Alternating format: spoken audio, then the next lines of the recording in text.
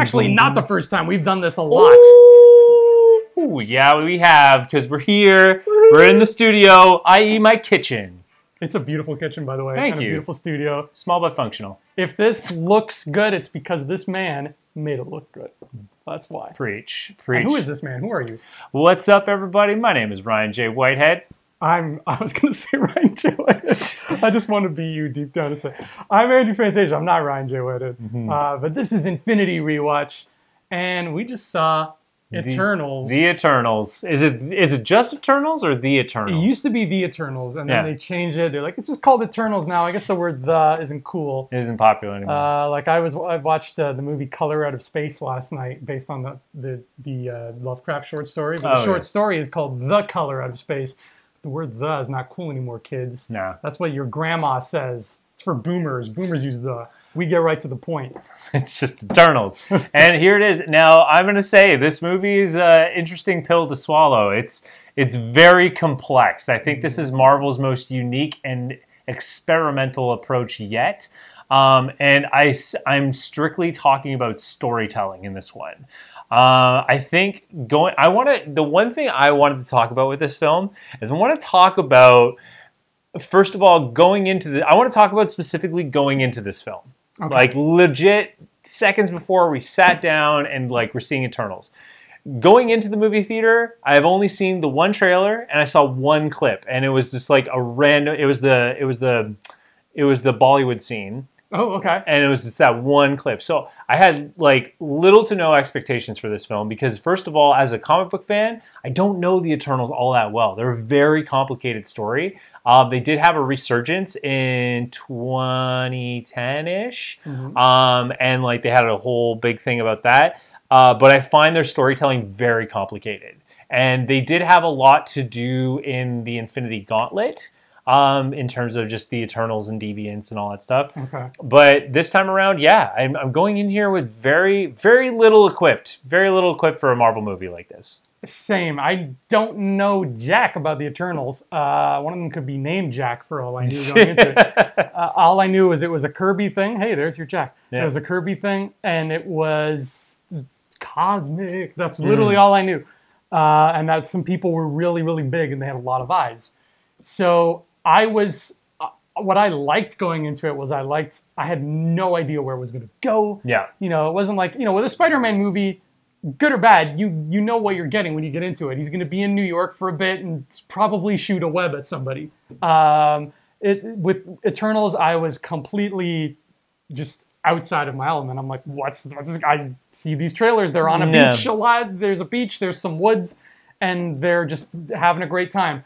So I had no expectations, no nothing. I just went in thinking, let's see the next Marvel movie that happens to be about some folks who may or may not be gods. Yeah, this one, I can't get over how complex and big this story. This is a big story, and it's understandable the runtime for this, which I don't know if one of us predicted.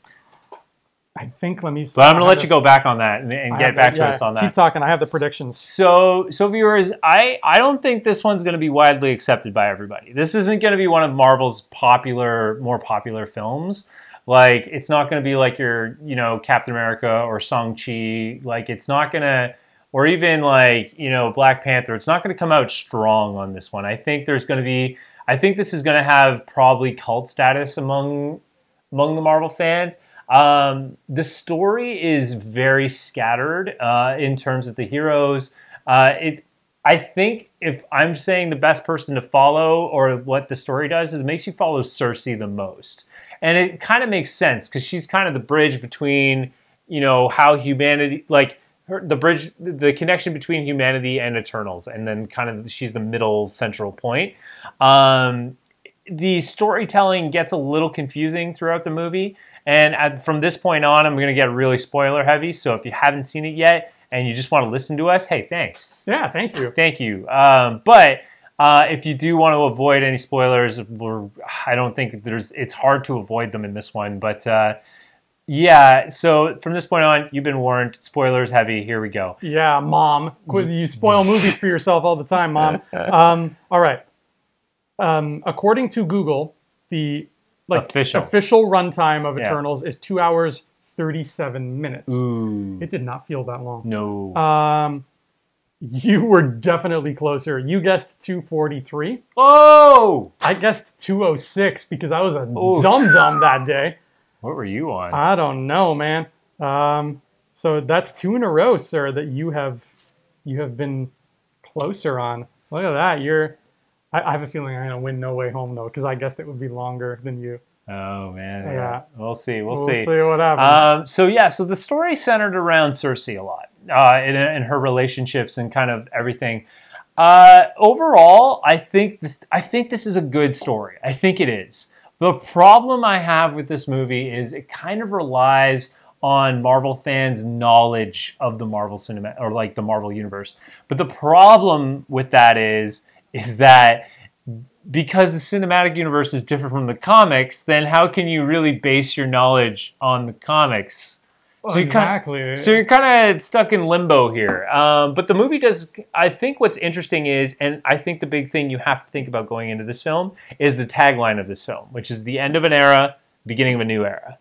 And so the kind of cool thing is in that statement, the movie kind of kicks off kind of going into the history of Earth itself and the role of the Eternals being, it's kind of a funny play on words if you think about it, these eternal beings living through the evolution of Earth. So that was kind of interesting to me.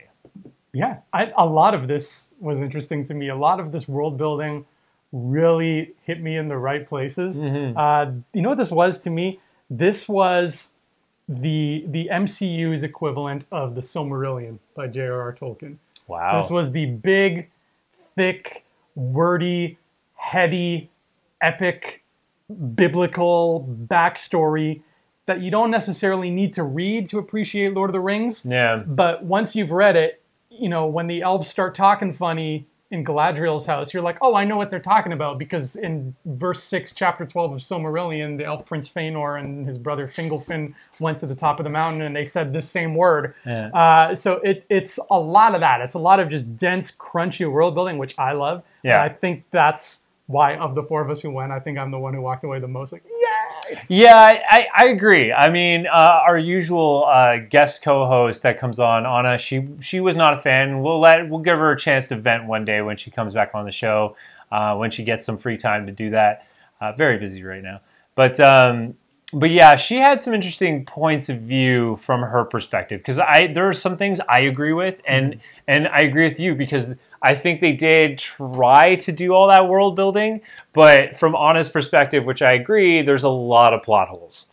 I don't know about plot holes. There's pieces missing, my friend. I'm sorry. Unless you can fix them for me right now. Right here, right now. The only thing that I didn't understand 100%, and I think it's just some fiddly thing with the powers that I didn't comprehend, was how did Cersei heal her stabby? Yeah. She woke. Her powers woke, man. The Force awoke in her. Exactly. Yeah, I wasn't sure how that went down, but I can't. It was either Anna or Isabella. One of them said, and I think they hit it on the head here, this would have made an even better Disney Plus show. Yes, because that there's was Anna. So much ground to cover. There's a lot of ground to cover. There is. Now, I don't know if they could have... I don't know what budgets are like for Disney Plus shows, because the shows look great. I mean, all of Loki, WandaVision, Falcon, they all look great, but you need a blockbuster budget to do the things that happened here. Like, just the Celestials alone is just... That was my favorite aspect of this whole thing, was seeing how the Celestials work, and some of them are red and yellow, and there's a blue one, and the green one looked mean, and I'm just like, when's that purple one coming? We know he's coming. We know there's a purple one around the corner. Just get him. Just get him. Just bring. I'll wait.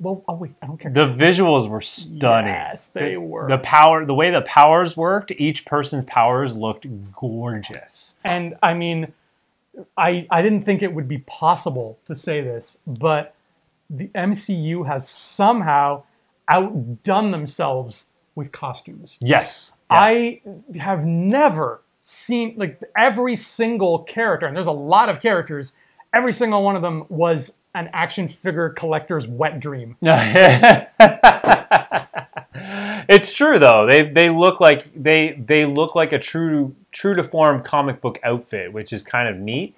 The colors are very beautiful. Icarus, like I've never seen blue that vibrant as Icarus. Yes. Yeah. And the suit kind of like it's kind of one of those like it's kind of one of those superhero suits that does remain true to the comics. I think that if you were to literally translate like page to the screen, that's what a comic book suit will look like. It's kind of this liquid armor kind of look. Yeah. Yeah, like the effects were absolutely stunning. The characters' powers were all just absolutely beautiful to watch. Surprisingly enough, like like a lot of people are commenting that Icarus kind of looks and feels like Superman effects wise. He's not the most fascinating one in terms of powers, like in terms of visual on the powers. I mean, Gilgamesh was gorgeous the way they kind of did this glowing fist around his own fist. Yeah. Athena's weapons designs were Athena just stunning. looked bomb. Yeah. Yes. I think some of the characters that surprised me the most, Kingo actually brought a lot of gravity to the characters in a really fun, entertaining way, but still keeping the emotional weight. Yeah. And I also like Makari. I thought Makari doing her version of storytelling was just absolutely just a joy to watch, and it kind of makes you focus more, which was kind of neat. Did you have, like, going into it, was there somebody who you were expecting to be your favorite, and then did that end up being right? Yeah, I was expecting Icarus to really take the center stage, but he doesn't. He kind of takes a weird... He doesn't take the center stage as much as you think. He takes the center stage, but he doesn't walk it in a straight line. No. That's the thing, though. Like, I think he doesn't stand firm in the center stage, whereas, you know, someone like Cersei does. Cersei gets the limelight, and it's kind of a beautiful moment that she has. But yeah, I'd say Icarus was the most surprising for me, because I thought he's a big character in the comics, and he's an interesting one in the movie. He is an interesting one. I went in thinking Kingo was going to be my favorite because I just love Kumail. Yeah, he's awesome. So funny. I don't know if you've ever met my cousin Ryan, but he looks exactly like Kumail. Like, picture Kumail as an Italian man. My cousin Ryan, like, exactly. That's awesome. And I loved Kumail, but I ended up attaching the most to Makari. Oh, she was so cool. I loved her. So fun to watch. Yeah, running around doing her thing, and she seemed to be the beacon of hope on the team, no matter what. Like, you can't, like, nothing dampens her spirits. So I loved that about her. I should have known better, but I also went in somehow thinking Salma Hayek was going to be the main character. But it was Gemma Chan. It was the lead, and like, that's cool. I loved her, but for some reason I thought, like, I don't know why. I guess because they said Ajax the leader, so I was like, okay, so Ajax going to be our main. We're going to focus on her. Yeah. But I liked the direction they took with her, and she was a really cool character too. So she was the leader, but yeah, and again, reminder of spoilers here. She was the leader, but in the end, she kind of dies pretty early in the story, and then throughout the rest of the story, she's like memories. Yes. And I loved that. I love that they went the route of like Godfather Part 2, where it's like, here's some present day stuff for a while, and now we're going to go back for a while, and then jumping around. It just added to the epic feel of it. Yeah, so the movie starts off with Cersei being late for university. Kind of, like, I'd say the main principal story kicks off with her being a teacher on Earth. They do kind of get to one of the first missions of the Eternals, and it's very brief. And then she ends up like, oh yeah, you know, giving someone the knife. By the way, one of the things people were betting on when the Eternals arrived was that beach scene with the Macedonians or Mesopotamians. That particular scene people thought were Atlanteans. No. Yeah, they're just some Mesopotamians hanging out on a beach. Yeah. Fighting a deviant. That's it. And then that mission kind of ends very quickly. And they kind of, there's a little moment there. Then it kind of goes into present day with Cersei, and then we're introduced right away to a character I actually thought would have a little more storytelling, but they kind of served as more of a cameo in the long run. He just bookended the movie. He's kind of a bookend. He's the beginning and the end of the book. But the interesting thing is they already like they do the Marvel thing, which is like they're like, by the way, that's Black Knight.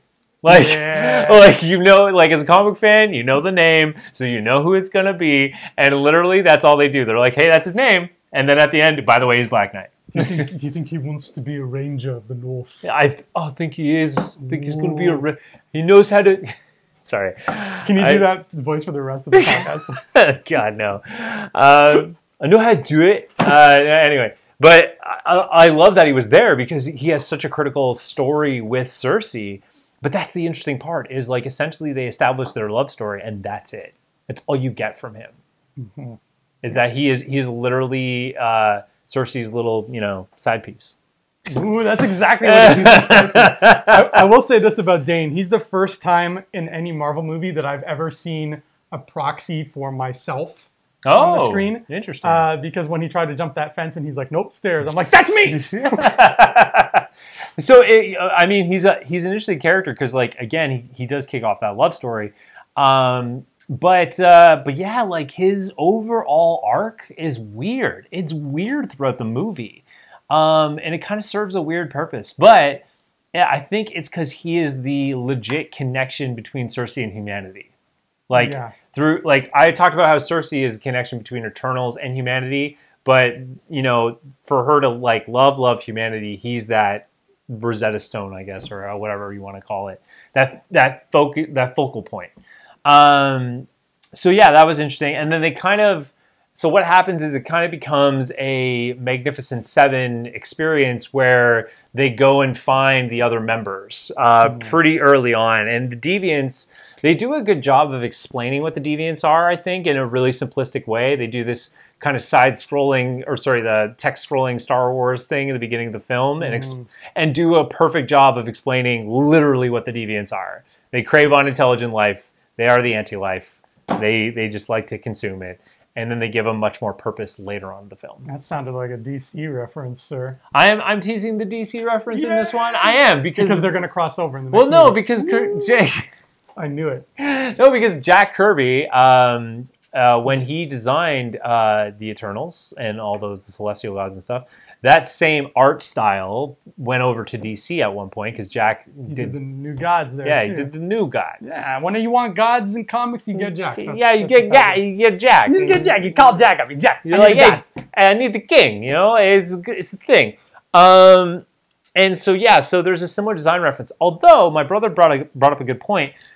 Speaking of Celestials, is that they kind of went like Chloe and the design team kind of went for a more organic look because like my brother was saying the one thing he loved in terms of Kirby designs was Guardians and Thor Ragnarok because when they make the reference to Celestials, you could tell they really do homage to Jack Kirby's designs. But this one was kind of like the same.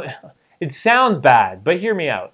It's kind of like what Michael Bay did with Transformers. They're less boxy looking and more like human, organic looking. I understand. Yeah, that's a good way to put it. Because Michael Bay took very simple designs and overcomplicated them just for the sake of realism. Yeah. Like to the point where it didn't really work because every Decepticon looked like every other Decepticon. But I don't know what the Celestials looked like in comic form. They're more boxy looking. They're more boxy? Okay. Here, at least, maybe it was the color coding, but it was like, it never looked bad. Like, they were my favorite aspects of this, was the Celestials. Like, oh, well, give me more of those. Yeah. So I liked the way they designed them, and I thought that they were scary. I love that the first time you see, what's his name? Alathon? What's the big guy's name? Oh, it's like Aramis or something like that.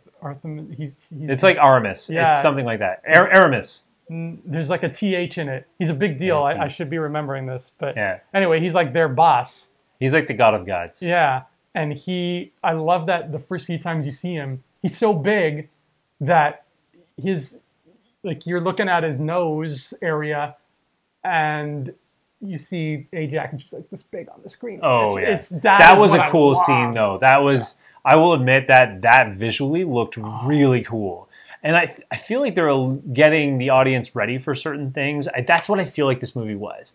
It's whether it succeeded or failed, it's getting the audience ready for like some pretty epic space stuff.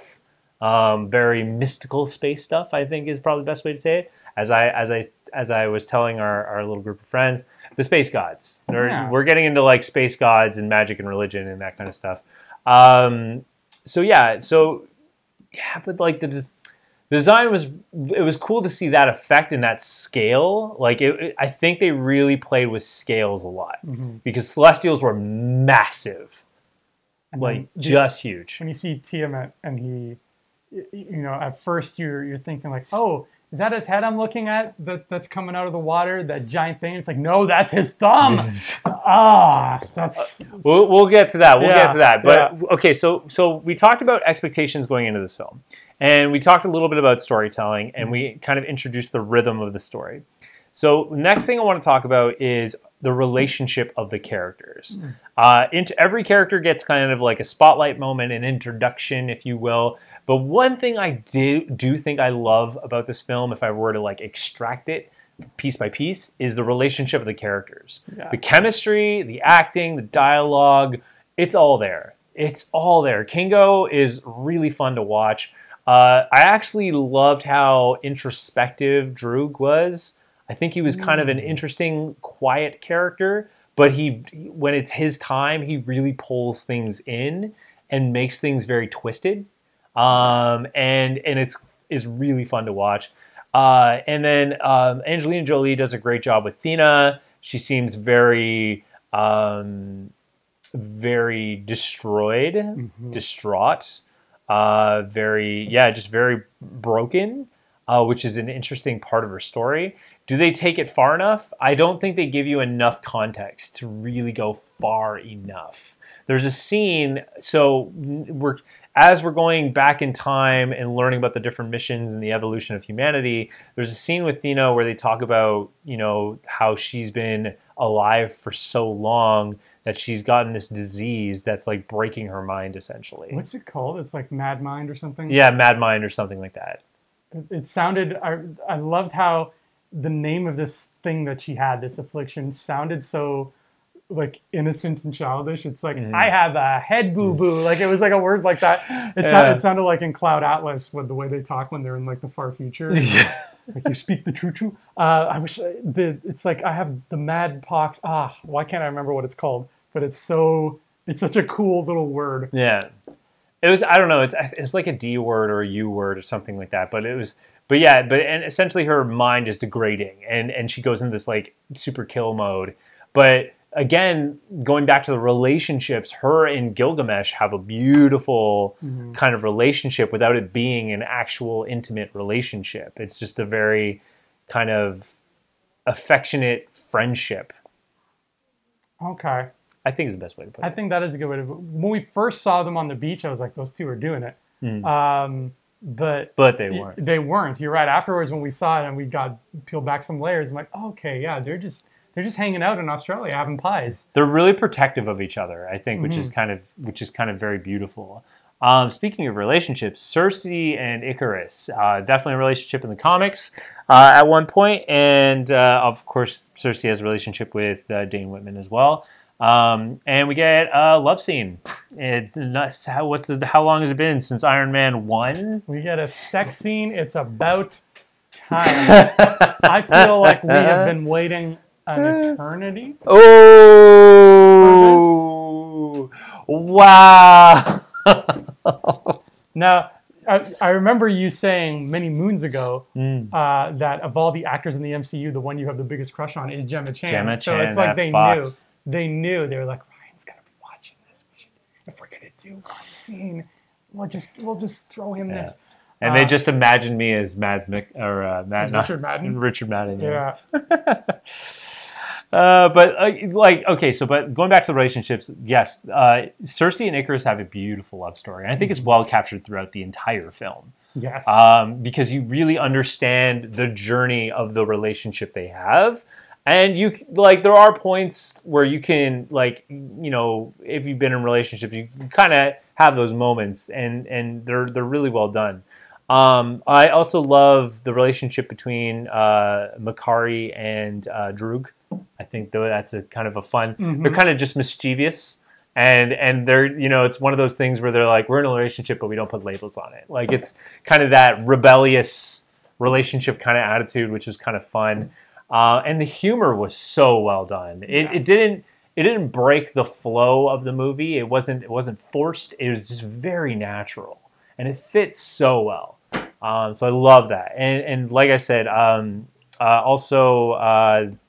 Makari and Droog, and then of course we have the relationship between, not like any intimate relationship, but the friend relationship between Kingo and Sprite as well. And Faustus has Faustus.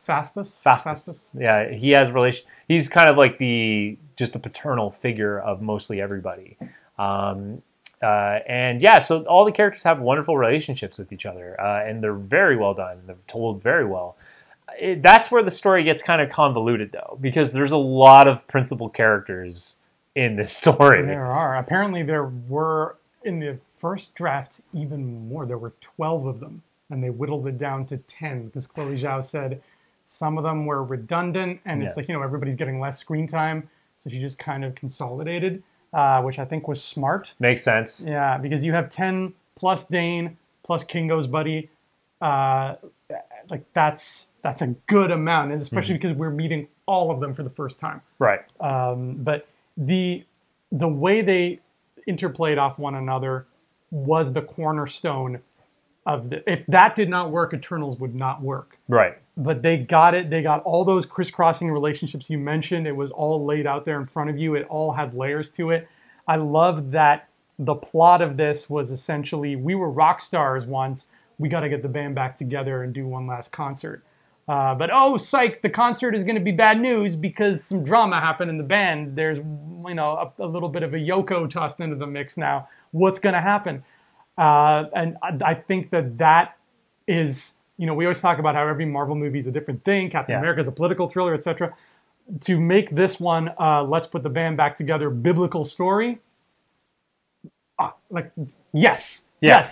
Chef kisses everywhere. Love it. Druig, I was worried about Druig because I was worried going in that he was going to be the villain and he's going to be like, oh, snap, in the third act, I betrayed everybody. They were kind of pointing in that direction with a lot of the promo material for some reason. And I was worried because I'm like, that sounds way too much like the Inhumans show. Yes. He even looks like the guy who plays Maximus. Yeah. So I'm like, no, don't do that.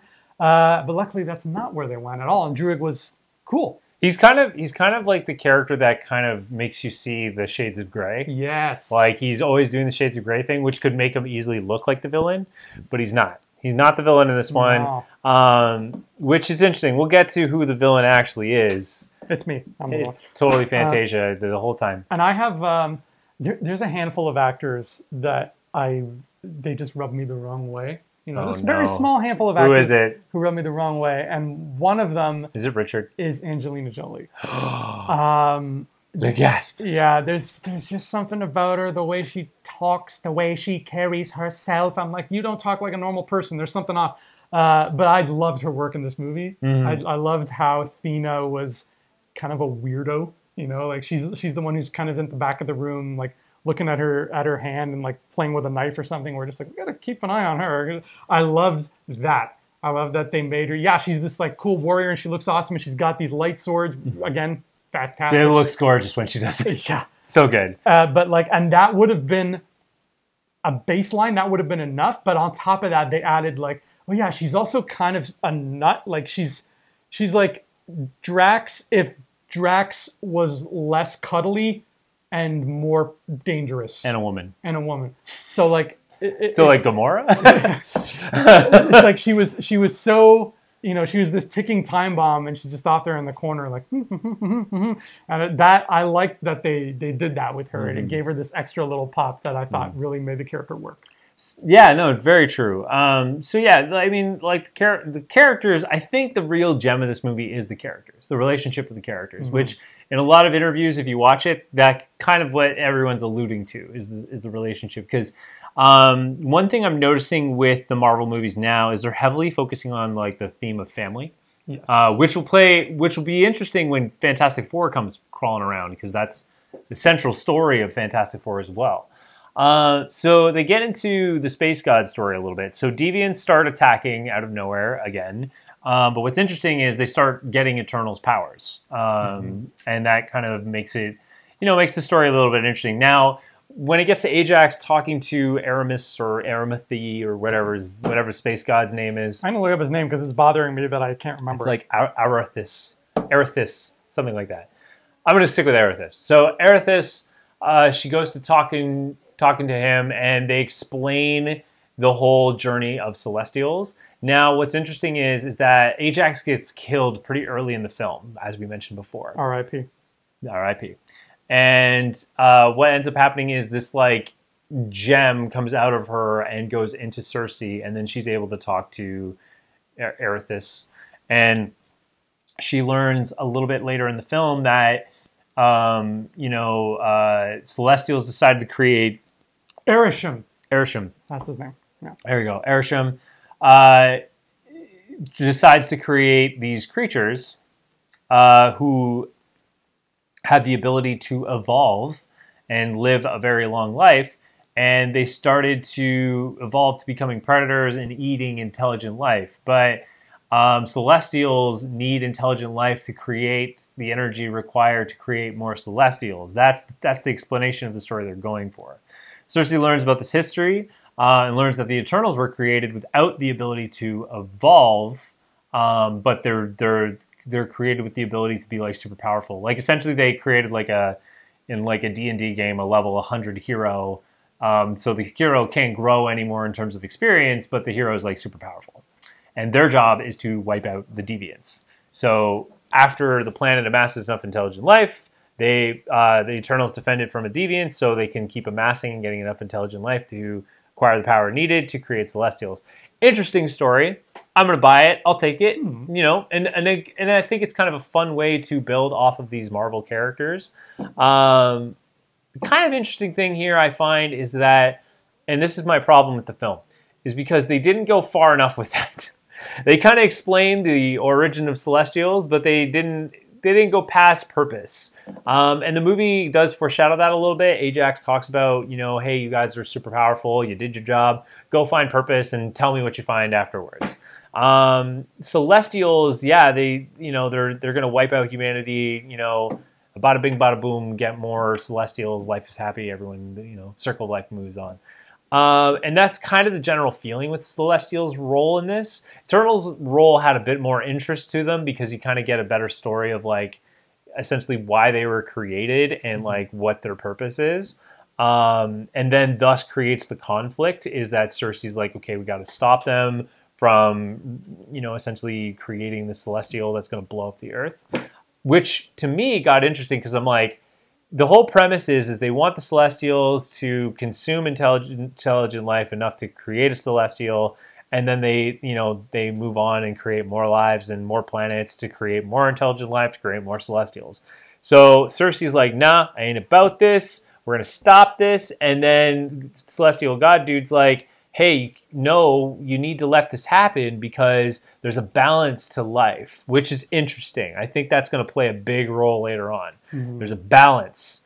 And so she's like, well, no, we're not going to do that. I ain't going to be getting rid of this life. So I'm like, okay, well, if you can't let life live, then you need to let death come. So I thought there was kind of a nod or some sort of kind of subtext to Galactus. Well, yeah. Because Galactus is a Celestial. Yes. He's a big purple one. And Erisham said right at the end, not to jump ahead, but he's like, I'm going to look at your memories and I'm going to judge this world. Mm-hmm. And I'll determine whether it's worth saving. And I'm figuring if he determines no, that's when he calls his purple friend and he's like, hey. Yo, send your herald. And Galactus is like, new phone, who dis? I want to talk about the deviants for a minute. Yeah. Because I was on the way here, I was chatting with Tiago on the phone, and he had just come back from watching this as well. And we were chatting about it for a bit. Good timing. And you know, again, with the deviants, I had no idea what to expect. I went into this movie, though, just based on what I read about the movie, expecting Crow the deviant to be our main villain. Yes. And I guess he was-ish, but... Question mark. The thing is, it takes a long time for Crow to show up. Yeah. And by the time Crow shows up, we already know about Tiamat. Mm-hmm. And at that point, it's like, okay, you're a big celestial who, I mean, you're a big deviant who talks now. Great. But we have bigger problems. Yeah. There's a thing growing. Like, we got shit to take care of. We don't have time for your tentacle juice. So I thought that was an interesting choice of having Crow kind of be spotlit as this villain early on. And I'm sitting here wondering if the movie could have been better served without him in it. Yeah, that's what I'm kind of thinking too. It needed more of a centralized point, and it doesn't have that because, again, what you think is the villain isn't the villain. To which we could get to the next part, which is who is the villain. And the real villain here is Icarus. Because Icarus learned of the truth before all the events of the whole movie takes place, and he ends up killing Ajax for it. He's like, yo... Because Ajax explains the same thing. She's like, I've been talking to Super Space God Dude, and this is what we are. This is why we exist, blah, blah, blah. And Icarus is like, well, I live for the mission, and now you're telling me the mission's a lie, and it's this whole thing. And he gets really upset, and he ends up, like, feeding her to the deviants, literally. Mm-hmm. And so that kind of makes Icarus the villain. And then it becomes... The final battle scene is essentially, you know, them versus Icarus. And again, why do they hate on, like, the Superman beings, guys? Like, what happened to loving Superman? Yeah, I don't get it. He looked cool every time he did his yellow eye thing. I was like, yes, more. I thought yellow was a great choice for his eye because they all had golden aspects to their powers. Yeah. And I think if I remember reading right in the comics, he has red vision, and they were like, that's too Superman-y. Mm-hmm. And I agree, I like the gold better. They did say, though, that, like, a lot of people are like, oh, it's, you know, the effects are a lot like Superman. And Chloe and Kevin Feige and all that kind of did a nice dodge of the question. Well, they kind of answered it in a really nice, poetic way. They're like, we respect all superhero genre, like, all superhero types of movies. And, you know, you might find there's some nice homages to other superhero films. So I like that. It's kind of a nice... You know what? That's nice. That's a nice, classy, professional answer. Mm-hmm. I think my answer to that question would be like, Warner Brothers, if you hate it so much, why aren't you fucking using Superman? Oh... You have Superman, and you're like, no, we're good. No, we'll do Batman. It's okay. I want to make another Harley Quinn movie. I'm a Warner Brothers executive. So... if you're not going to use them, why don't you give them to people who actually know how to play with their toys? Oh my God. Where have you been? I love it. All right. So, yeah. So Icarus becomes the villain. The final battle is just an all-out, just awe. Yeah, it's amazing. And the fight was really smart. And there was kind of clever ways of how they defeated the villain in that way. In the end, it was the power of love. You know, defeats the villain. But it's cool because they do reference the Unimind, which is something the Eternals do. They, like, put their souls together and they become one supermassive being.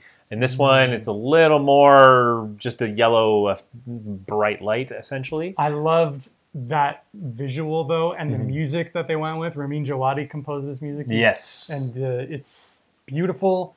That was one of the most gorgeous sequences of the movie. Yeah. And you know what I haven't seen in a movie in a long time, and I was so happy to see it here? A volcano. You know how long it's been since I've seen lava in a movie? Bagba. It's been we got too worried about gritty realism, and we forgot to have fun with lava. Yeah. No, for sure. And it's a beautiful landscape for sure. And yeah, so the fight scene's really cool. Sprite also kind of has an interesting story arc through this whole thing. I think there's a beautiful scene with her and Kingo, and he kind of does a really cool analogy in explaining her relationship with Icarus. And you know what's so weird about that is I'm literally looking at her in that scene before Kingo opens his mouth. I'm looking at Sprite and I'm like, she would play an awesome Peter Pan. She looks just like Peter Pan. Yeah. And doesn't he friggin' say, yeah, he drops you ever read Peter Pan? He's like, no, because like he essentially says she's Tinkerbell, Yeah. and she loves Peter Pan, but they can never be together. And it's and they do foreshadow Sprite's story in the very beginning, like with Cersei. But it's kind of interesting how they do it, and I like her story. I do, because she's like deprived. Essentially, she's deprived of the full experience of living a full life because she's only at a specific age. Mm-hmm. Which was a really rude thing for what's-his-face to do, to build her that way, Arishem. Yeah. By the way, do you know who voiced Arishem? Was it Bill Skarsgård? No, that was Crow. Oh, he was Crow, okay. Arishem was David Kaye, who you might remember as Beast Wars Megatron. What? Yeah. Oh my god. Megatron was in this movie. That's awesome. Yeah. Oh yeah, the original Meg. Yeah, the T-Rex. Wow. Yeah. Oh, I love that Megatron. That was one of my favorites. Sorry, I thought you meant like Generation 1 Megatron. Frank Welker. No. But yeah, okay, so again, I think as a Marvel fan, if you're going to go into this film, don't worry about the lore. Do not even think about it, because what this movie is all about is the relationship between the characters. And the deviants are just kind of a means to an end, literally. Mm-hmm. So that's kind of interesting. And this is where it gets interesting, because the end I find is kind of neat in a weird way. So, because one, I think they're testing the audience, because literally the Celestial that comes out of the planet at the end, Cersei does her job and she ends up transforming that Celestial into ice, I imagine. I think it was rock, because ice would melt and cause floods. Oh yeah, it's stone. Let's leave it at that. I don't know. It's hard to say. But the scale is interesting. I love and that. I think they're teasing Galactus. I really think they are. Because they're really testing what the scale of the villain is. Now, what's interesting, too, is that thing was pretty freaking massive. So it's going to, what I think is going to be interesting is it's going to impact the Marvel Cinematic Universe in the sense of any film in the future. Like, you can't, like, for example, if the X-Men ever show up in the MCU and they use their Blackbird, as soon as they fly, like, north, maybe north. I don't know. Well, maybe it looked like they were in the Pacific with all those volcanoes. So somewhere in the Ring of Fire there. Yeah, south. So if they fly south, they're gonna cross it pretty easily. Yes. Like it's pretty massive. And I love that. It's like, remember in the Tick when Shareface starts writing his name in the moon and they stop him, and then but the rest of the series there's the letters CHA in the moon. It's like that. Like it's gonna be there forever. Yeah, and it's right. huge. It's so massive. big, and I love that. Just the idea that it's there now. It's just part of Earth. There's a landmass that looks like a big dude, and I guarantee you, you know who is not happy about that? Who? Namor. What are you doing to my ocean, bruh? What's this? You put a man? Did you kick your statue in my yard? Hello? Freaking surface dweller and or space dweller in this case. He is going to be when he comes out in Black Panther 2. Furioso. Wakanda's going to be like, hey, what's up? Welcome to Wakanda. Who are you? And he's like, I'm the pissed off dude that you guys threw a big ass rock shaped man in my in my backyard. What's up with that? And Wakanda's like, we didn't. I don't know what that's not us. So I wholeheartamely agree. I think the oceans are definitely impacted in this movie in a great way. They talk about glaciers melting. They talk about a whole bunch of things. So Namor is going to be an interesting character with the effects of what's going on in the MCU thus far. Mm-hmm. So then what happens is that, you know, Cersei, and talk about bookends, Cersei rendezvous back with Dane Whitman, who throughout the movie, she has one conversation with him, and they're setting up Black Knight fairly quickly with very little context. Like, beginning of the movie, you know it's him, his name's Dane Whitman, and he teaches, like, history. In the middle of the movie, she's like, you should talk to your uncle, which is like the key to his origin story completely. And at the end of the movie, we get to him in the room. And I'll explain one other teasing factor. There's a scene with Athena where she's going through Makari's stuff after... Athena, she'll be very mad if you don't drop Sorry, it. God, Athena. There's a scene with Athena where she's in Makari's room after Makari's been living on the ship for God knows how long and collecting all these artifacts. She picks up a sword and Sprite goes, oh, is that the ebony blade? Clearly teasing the Black Knight, because that's what his famed sword is called, right? And she's like, no, it's the Excalibur. Then it fast forward to the end of the film. I didn't even get to one of the other parts. So in order to create the Unimind, they need the tool that connects them to space god named Aragorn, son of Arathorn. Hold on. Eremathius or Eramathias or Aramas. Why is it so easy to forget this word? Something like that. Not Atheus. Hold on. I am going to look this up, even if it kills me. Ereshkigal. So the tool to create Unimind is essentially the gem that allows them to communicate with that guy. And what happens is Fustus breaks it down and creates the tools they need to create Unimind, which ends up being redundant anyway. But that space god dude comes to Earth, and there's a shot where it kind of starts off as if Galactus is coming. Clouds come in, weird lightning starts, and then as you zoom out, there's a bunch of meteors over the planet. So for me, I'm like, oh my god, has he finally sent Galactus? And then this is like going to kick off Fantastic Four right out of the gate. But I'm like, that's too soon. It's way too soon to do Galactus. So what ends up happening is the space god dude's like, look, and you talked about this earlier. Hey, you prevented this, but now I'm going to take a look at all the memories, and I'm going to see if I'm going to test humanity to see if they're worth saving. And he takes them away. He takes away Cersei. Yeah. Who else was left on Earth? He took away a few, like whoever was Fustus. Fustus, that's right, yeah, because he's living there, and I guess Kingo. Kingo, yeah. And so they go and I think they get their brains reset as well.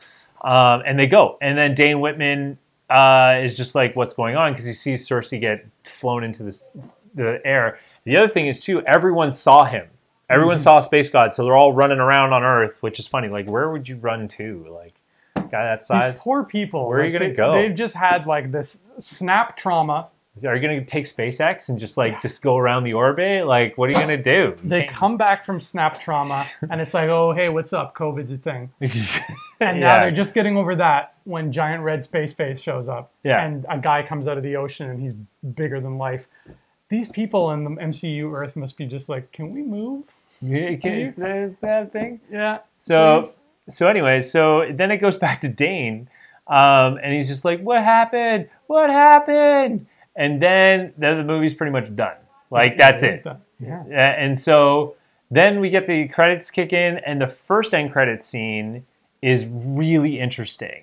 It is. It would have been more interesting if the theater had kept the lights off. Oh, yeah. Because the thing about Eternals is the lighting is very natural. Very natural, very dim, and I'm not always a huge fan of that. It was fine here, but sometimes it can go overboard, like Solo, the Solo movie, and it's like, turn on a freaking light, please. In the movie. So here it was dim, and it like some parts were like in the Amazon. I'm just like, what's happening? But the ship, the Domo, is very dark. Yeah. And this scene takes place there, and they had the house lights on. So I think I saw what I saw, but I'm just like squinting the whole time because I really couldn't get a good look at what was happening. So major spoilers here again. If you're gone in this far, thank you once again. Make sure you're following and subscribing, leaving comments. And stalking. So here's the interesting thing. So they drop Pip and Star Fox, which is interesting. These characters are pretty big in the kind of late 70s, early 80s run of the Avengers. And Star Fox has a lot to do with the Infinity Gauntlet, which kind of is irrelevant now because that was the entire first, chunk of that was like the first 4 phases. So three phases. 3 phases. Yeah, that was the first 3 phases. So I was looking up what other things he's been involved in, and I was reminded that he's been involved in the Shi'ar-Kree War, which is interesting. And that war, he ends up playing a role in. And through those events, he also causes the Secret War. So kind of interesting, though, because you do have the Skrull, the Secret Invasion coming up. And you also have potentially a teaser for Secret Wars coming up. A couple teasers for Secret Wars, a couple pieces of evidence. So it was kind of interesting to see that. Star Fox looked fantastic. His costume was pretty close to what he actually looks like in the comics. You could see it okay? A little bit, yeah. Literally all I saw was a floating head, and I'm like, I think that's a guy. It was the musician Henry Golding, I think his name is, or whatever. Anyways, so that was interesting. And Pip was supposed to help kick off Infinity Gauntlet. So it's nice to see Pip in there, who I believe was played by Patton Oswalt. That sounded like his voice. He was, yeah. I was more excited for Pip because I knew about Pip as a character. Like, he was from the Silver Surfer cartoon. Yeah. So I'm like, oh, it's Pip the Dwarf. That's neat. Even though I never would have in a million years expecting him to show up. Yeah. I remember there was like a whole bunch of stuff online of people talking about this dude and what playing Star Fox. Yeah. And I'm glad you're telling me this about like what he's involved in, because every time I heard that, I'm like, I don't know who this actor is, so who cares? And I don't know who this character is, so who cares? Yeah. And you know, they made it like this big deal, like, look who's here, it's Star Fox, and I'm like, who? And why is he not purple? Good question. Why is he not purple? That's a thing. Mephisto confirmed. I knew it. It's interesting because Fox is an Eternal. Star Fox is an Eternal. They established that. Yeah, because he's got the little bead thing. Right? And Thanos is a deviant. He's kind of a half deviant. So it's kind of an interesting thing there. But yeah, interesting in credit sequence. Not sure what it means yet. I still don't know where this is going personally. I still have to do some research, check out some other fellow hardcore fans, see what they're saying. Actually the end credit sequence that fascinated me the most was the second one. Yes. Yeah, same. Because there's a bit more familiarity to that, and there was build up to it. Because that sword, man. There's something about a sword wrapped in bandages, like a mummy, like a mummified sword, and then there's magic words that appear on it. Oh yeah. I love the magic aspect so much more than the cosmic aspect. So anytime we start getting to magic, I'm like, And I loved it. I thought Kit Harington did this great job with Dane, where he made him this sort of, like, not a coward, but he's just like flustered all the time. And I like that. I think he's kind of like the average Joe that's like thrusted into this, and it's really interesting. It's a nice change of pace because he was way too stoic as Jon Snow, so it's nice to see him play something a little different. I think he's going to be like the Indiana Jones of Marvel. Yes, is kind of what I'm getting a hint of here. So the last end credit scene, everyone, what you kind of see is you see him open a case with his family crest on it, which was the gift. It was a gift that was given to him at the beginning of the film for his birthday party. Cersei gives him a ring, and it's the original ring of his family crest. And he opens it, and he opens a chest with the same emblem, and he lifts it up, and lo and behold, pulls out the ebony blade, and he's about to touch it, and he starts to hear voices.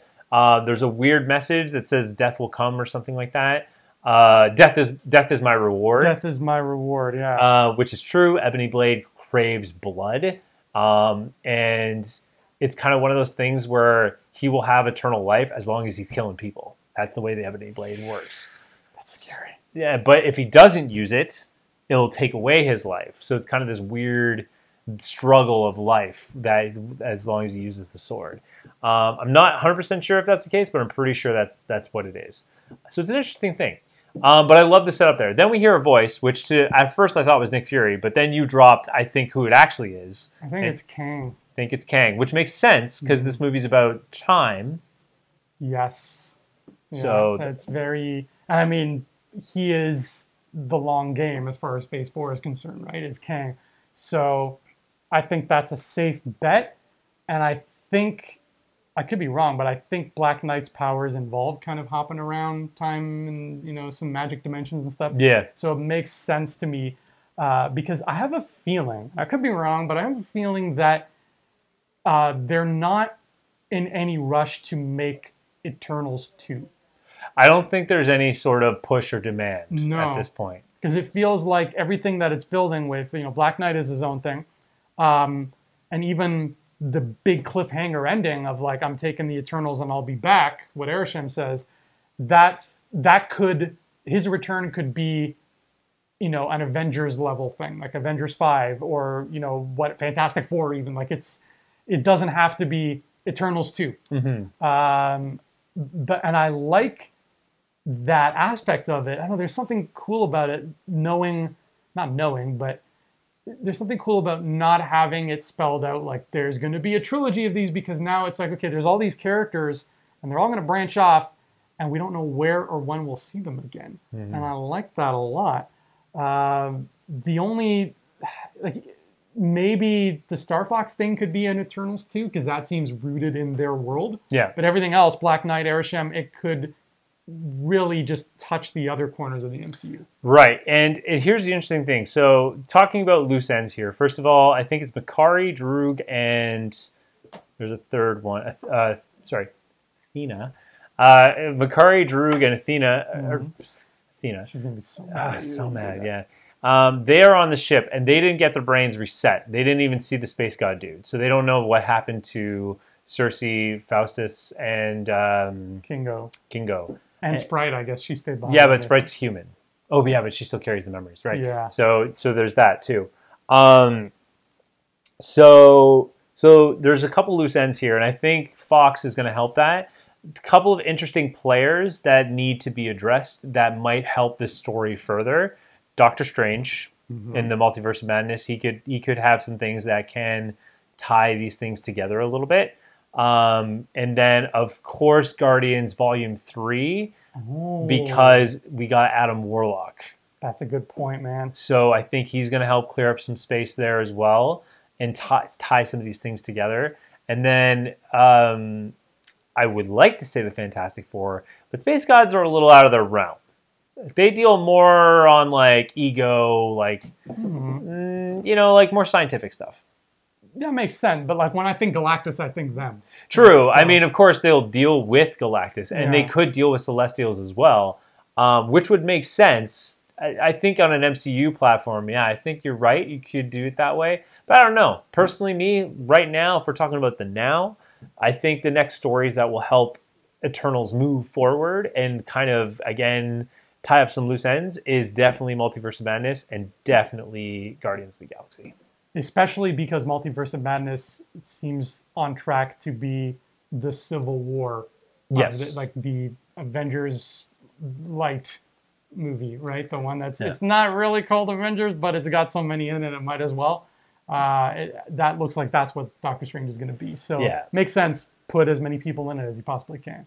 So we're going to see where this goes from here. But so those, in terms of movies and trying to connect all those movies, that's where that's going.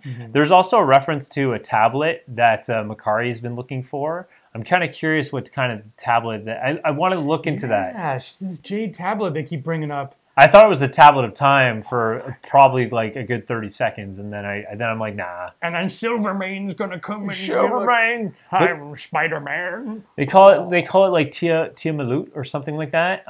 But there's a lot of confusion as to why they keep bringing it up. I got to look into it. I don't know enough about that Marvel artifact, or if it even is a reference to a Marvel artifact, because sometimes Marvel will say it's something and then allude to it being something else just to kind of throw people off the trail. Yeah, it might have been arbitrary too. It might have been just there to set up the fact that Makari likes to collect stuff because that comes into play with Dane Whitman. Yeah, exactly. So it might have just been there to set that up, in which case that's fine. Did you find it odd that Kingo was not a part of the final battle at all? I don't know. I don't think it was odd, personally. I think I'm going to go with no. I don't think it was odd, because I think what's interesting is this movie, one of the kind of subjects it tackles is it's okay to have different opinions. And some people take part in it, some people don't. Right. So I'm not like 100% like, oh my God, like why wasn't he fighting? But I'm kind of like, okay. You know, if that's how, it's kind of like one of those feelings of like, if that's how you feel, that's your opinion. Like, but you know, obviously they're trying to say like, I don't feel like you're doing the right thing here, but I'm gonna respect what I'm gonna respect your values. Yeah, you're right. It's not something where I was like, why is he not here? This is BS. It was so strange because I'm watching this fight and I'm like, yeah, everybody's teaming up on Icarus. I'm like, wait, no, everybody's not. Kingo's not here. And I was trying to remember, like, what did he say when he left? And you're right, it is that sort of thing that this is a very personal quasi-religious thing for them, Mm-hmm. their connection to Arishem. And I love how beautifully that was spelled out with Ajax and Icarus, Mm-hmm. where he was so zealous about it that he was like, no, we cannot go against Arishem, and I will kill you if you try. And she, like, it breaks her heart because she's like, I turned you into this. I raised you this way, and I raised you to not ask questions, and that was my fault. That was so cool. So you're right. There are these paths they're taking that are so spiritual, and that was Kingo's sort of thing. It's just like, this feels wrong to me. I can't do this, but I'm not going to stop you. I'm just going to enjoy what time is left with these people because I have grown to love them. Mm-hmm. So that's it. It's jarring that he's not in the climax just because we're used to that in comic book movies. But the more I think about it now, the more beautiful it is. It is. It's so cool. It's well done. Yeah. But yeah, so overall, that's I feel like we covered a lot of ground, and like I think this movie thrives in its relationship with the characters. Try not to get too wrapped up in the details of the lore.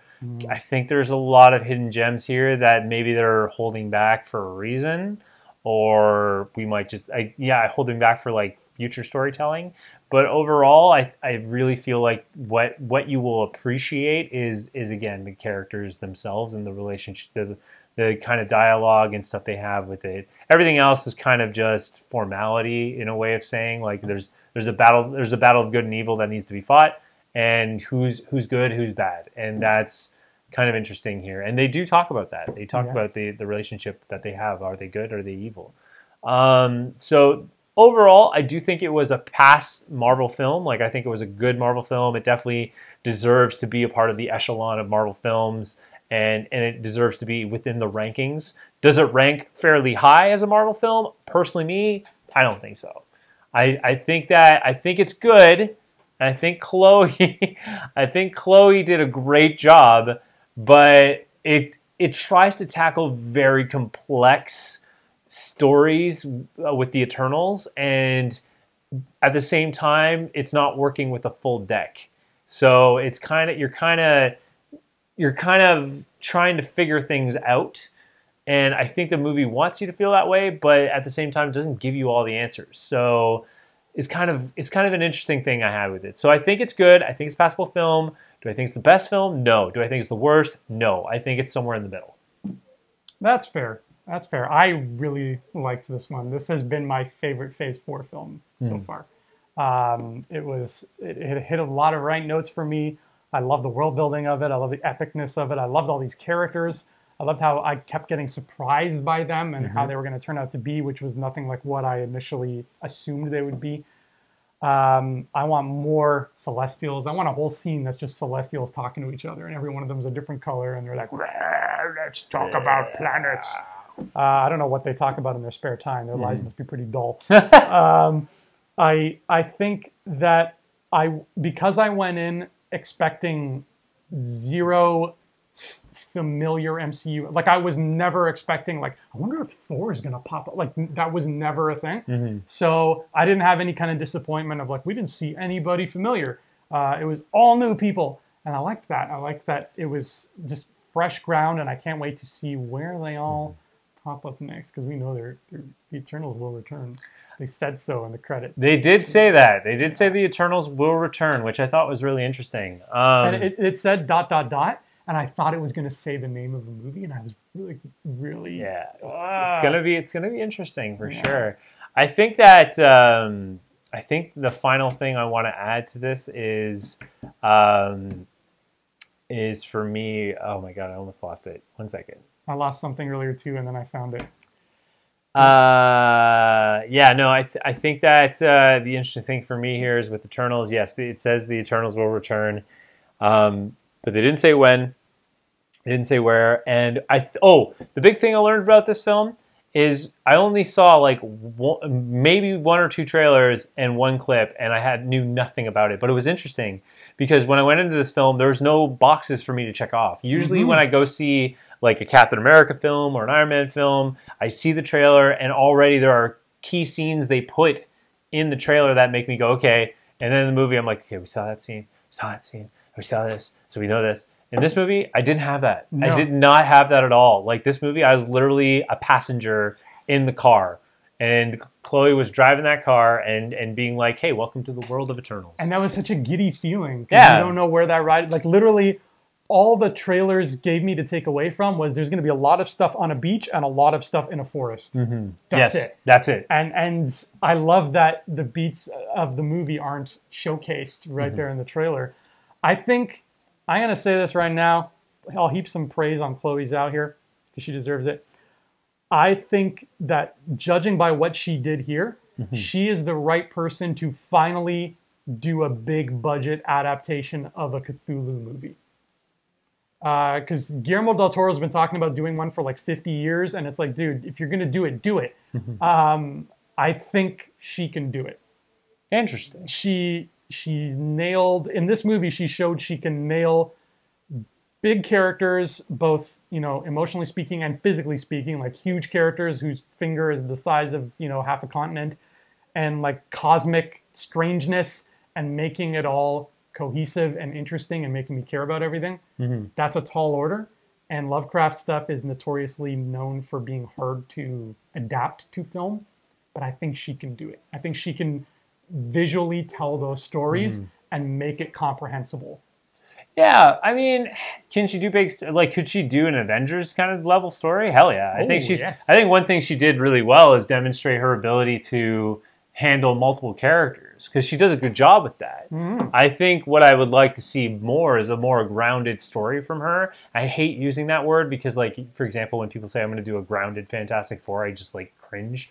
But what I mean in this particular context is I like give her a story like Endgame and see how she could like really push the relationship of these characters. I think she thrives in the dialogue between characters, like Icarus and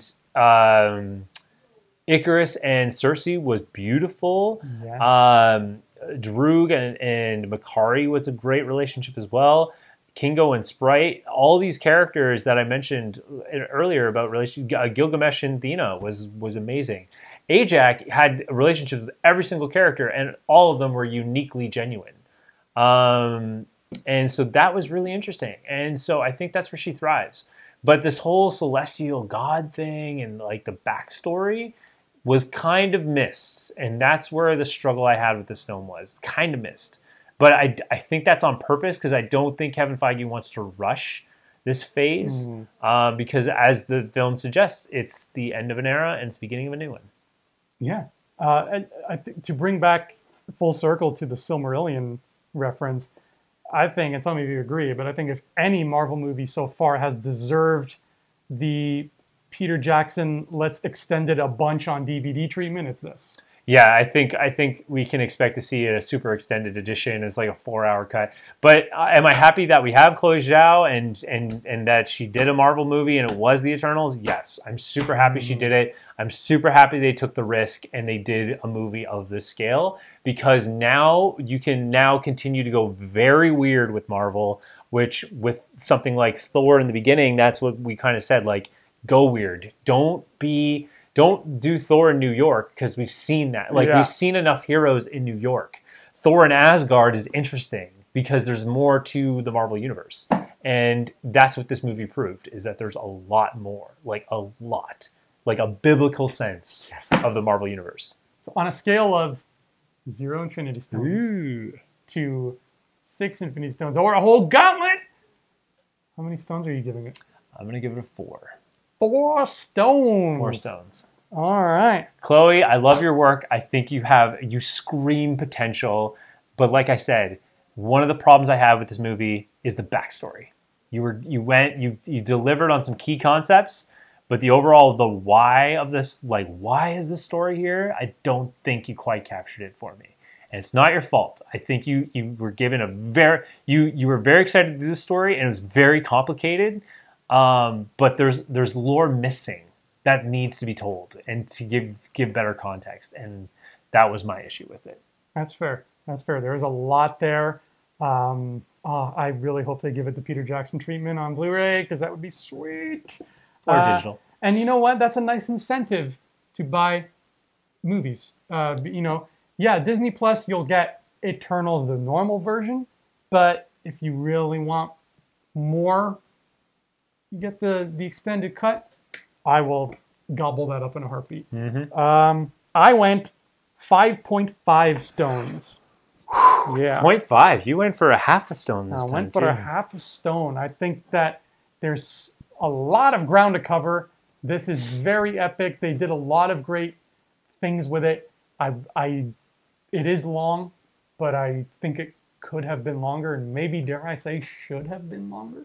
And that's not me coming from my biased place of Andrew loves long movies. It's me coming from, there's a lot to talk about. It's a big story. It's a big story. And, you know, this is movie 26, and we're meeting 26 new people. You kind of need to give all these people room to breathe. Yes. So that's where I think it just loses me a bit. It's just like, yes, get more in there. Show me what these people are like, and give it that space to kind of really stretch and be what it needs to be. Because some parts did really still feel restrained to, you know, the norm, the cinematic norm of it's got to, you know, don't make it too long because we don't want to scare people. But overall, I thought it was a great motion picture, and it was everything I could have wanted this cosmic biblical story to be. The Tolkien levels were reaching critical mass, and that makes me happy. 5.5 stones. Interesting stuff. And there's a lot of characters to add. Oh my God. We got Icarus, we got Ajax, we got You've got 10 Yukari. Eternals. Yeah. You've got Dane, and then you've got the two people we meet in the post-credit scene. Like Pip and Star Fox, yeah. 13. Oh, and Aramesh. Yep. That's 14 crucial characters, maybe 15 if you count Crow. I don't even know if we should, because he's not really a big deal. He's a deviant. So am I. Yeah. Yeah, that's a lot. 15's a lot for, and like 2.5 hours sounds like a long time. It's not when you have to introduce 15 characters who have never been introduced in a 25 film established world. Right. So it's a lot. But now, that being said, what's next? So at the time of this recording, which was done immediately after Eternals, we now have the big Marvel event coming up on November 12th. Oh, that event, yeah. There's couple big events here. So we got the Marvel event that's literally coming up next week on November 12th.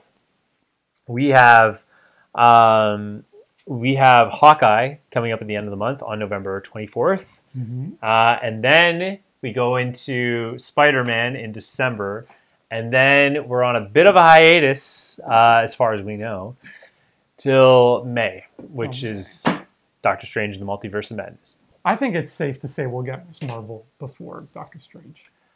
I have a feeling that might be the case. I do. Maybe She-Hulk. Who knows?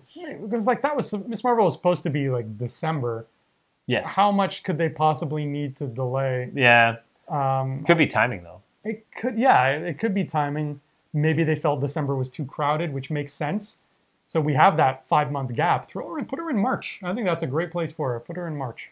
Yep, that lousy Smarch weather. That lousy Smarch weather, and then in a week from today, we'll know the cast of Fantastic Four. You called it. I'm thinking it's gonna happen. And you're gonna start crying. They're teasing some big things in Eternals. I will tell you that. Just if you look at the scale and scope of that film, they're teasing some big things.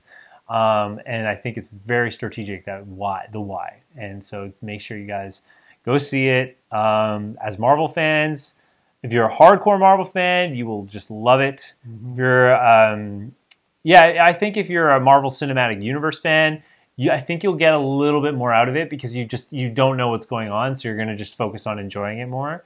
Much like this guy, like you're gonna really just kind of focus in and just really enjoy it. I think if you're kind of a casual fan, like if you're kind of just in and out with the Marvel Cinematic Universe, I don't think you're gonna get it. I really don't think you're going to get this one. I don't think so. I mean, you could theoretically you could go to this movie not knowing about the MCU. Yeah. And you wouldn't be confused because it's so off the charts that it doesn't even zoom in on anything MCU related, except, once in a while they're like, Thanos was a thing. Yeah. Oh, and there's the Avengers. They lost this person. Yeah. Other than that, you know, I could take a grandparent who's never touched an MCU movie to see this, and they'd be like, "That was a nice story about Bible people." Yeah. And they, you know, because it's so removed from everything else, and that's fine. Yeah, I agree with that. I agree. It's an interesting one, guys. This is an experiment. I think it's a very necessary experiment, but it's interesting. All right, so Eternals. Eternals. That's what it was. That's what it was. R.I.P. Ajak. R.I.P. Gilgamesh. Icarus killed himself, right? Yeah, he flew into the sun. He flew into the sun, just like his or the namesake that was named after him. Mm-hmm. I didn't think the sun could kill him because he's so powerful, but I guess it's the sun. Right. R.I.P. Icarus. He was a good villain. I liked him. Yeah. And R.I.P. this episode because it's over. But like RJ said, we got some stuff coming up. And we got a holiday special coming up that you are gonna love. So yeah, look out for that. Where can people find you, Ryan, when you're not doing this? You can always find me on twitch.tv/Xbox Canada. Always giving you the latest Xbox games. Super exciting. We got Forza coming up, which is going to be pretty cool. Forza Azzurri! Exactly. That's what we Italians say when there's a soccer game. Forza Azzurri. And you can find me fighting a deviant in the sex chamber under my house. You can find me on Instagram and Andrew Fantasia, and on YouTube at Andrew Fantasia, where I am talking about films and other things like that, and on the Rebel Scum Podcast Network as well. I just put out my final review video essay on No Time to Die, which the lesson we took away from No Time to Die is how do you end something that's never ended before? Ooh. And I even, in that video, Ryan, bring up very briefly the possibility of the end of the MCU. So that might be something curious people might want to hear about. I bring it up briefly. I'll probably talk about it again in the future because it is something that's always on my mind. But yeah, that's that. And that's this episode of Infinity Rewatch. Until then, we are eternally grateful and have a marvelous day. Hey scumbags, thanks for watching. Don't forget to give us a thumbs up on our video. As always, please subscribe to our YouTube channel, Rebel Scum Podcast, for all the latest videos.